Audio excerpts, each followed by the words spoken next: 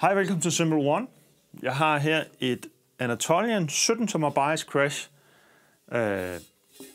Et mega fedt all-round crash, synes jeg lige umiddelbart det lyder til.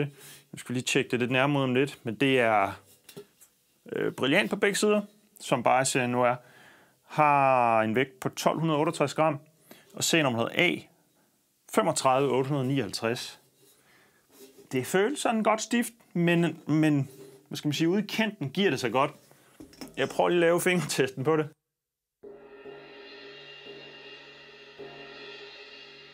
Altså allerede med et fingerindslag bruser det op, hvilket i min bog er et godt tegn, vil jeg sige. Jeg prøver lige at tage et par stikker.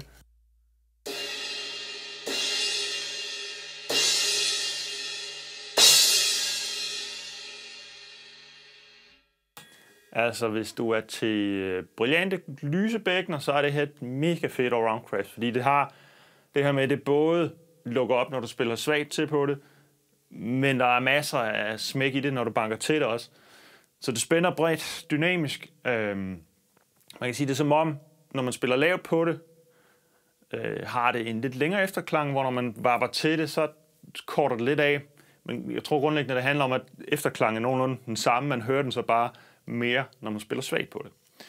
Du kan købe præcis det her 17-tommer crash fra Baris på Cymbal. Her kommer en demo.